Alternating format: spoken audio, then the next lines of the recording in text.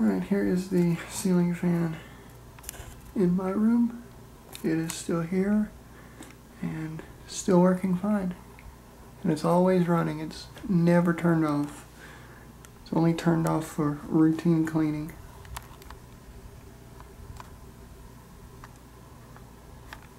This fan is from 2002, I do believe, and it followed me here to this house from the old house.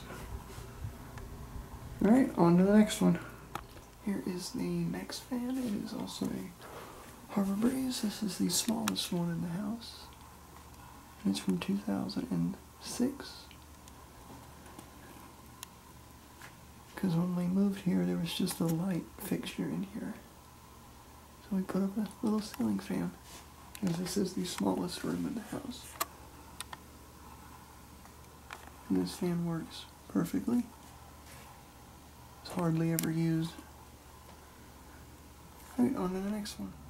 This is the next fan, a Harbor Breeze as well, in the master bedroom. Got it replaced in Emerson from 1991, original to the house, in 2008. And this fan is also rarely used. This is probably the least used fan in the house. Alright, on to the next one. This is the fan in the living room with a Christmas decoration attached to it. There's also a Harbor Breeze. And it too is seldom if ever used. Alright, on to the next one. Here is the new kitchen ceiling fan that replaced the old Emerson that I still have. It's a Harbor Breeze, as seen in the video I did on it. Alright, on to the next. Alright, here's the ceiling fan in the addition or the guest bedroom. This one's from 2002, and it is a 52-inch Harbor Breeze. It's actually got 6 blades on it. And it too is never used. The only thing that's ever used on this is the light kit. See, it's got the older Harbor Breeze pull chain on it. It's actually wrapped around there. And the light kit on this one's loose and it wobbles, but it's never used. Alright, on to the next. And here is the wilted Hampton Bay in the spare room, or the den, or whatever you want to call this room. As you see, the blades on it are kind of wilted, probably because this room's never used in the summertime, and all the heat and humidity has caused the blades to wilt slightly, but it still works. It still makes that scraping noise. Yep. It's always done that since new. And I never did like this fan. And it's a Hampton Bay. One of these days it will get replaced. And there goes the house phone ringing.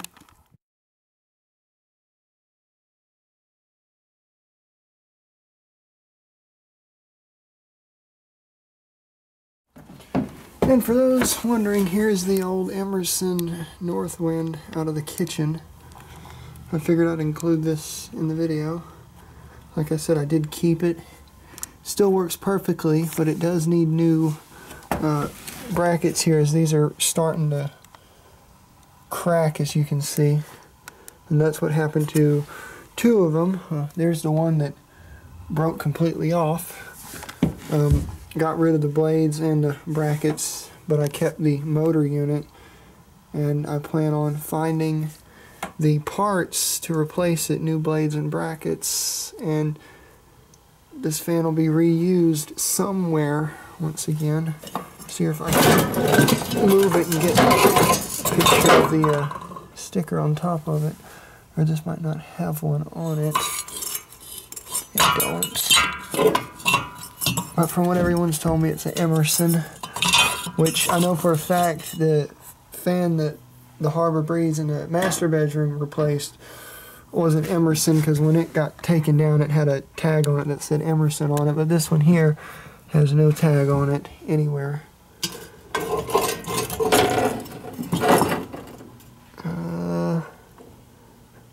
That's all that's on it, 60 watt maximum. But it's Emerson, nonetheless. Alright, on to the other two ceiling fans. Here is the Harbor Breeze indoor-outdoor fan outside on the patio with really wilted blades. And as you can see, I can't show too much because I don't want to show my house. But it works somewhat. Kind of makes a squeaking noise and it shakes a lot. And yeah, as you see, the weather is taking its toll on it. But it's indoor-outdoor. It's the same fan that's in the master bedroom, just the newer model. And here is the Alaska 52-inch fan. There's a good picture of the label because I'm using a better camera to do this video with. The story behind this fan, as many of you have been wanting to know, it was given to me back when this shop was built in 2006. And it did work for a couple years and then it just stopped working, and it has an electrical problem. It is disconnected, as you can see. Right now it does not work. I'm sure it does, but I'm not hooking it back up because, like I said, it has an electrical problem either inside the fan or inside the wires that go to wherever it's getting power from. But my plans for this fan is just going to hang here for right now. It's been hanging here for 13 years. But the Emerson fan that I previously showed will more than likely be put up in this workshop, as I desperately do need some sort of ceiling fan inside the actual shop because it gets hot as could be in here in the summertime and there's no air conditioning in here. But as for this fan, I don't know what I'll do with it. I'm not going to throw it away. I'll probably hang on to it just because it's cool looking and vintage.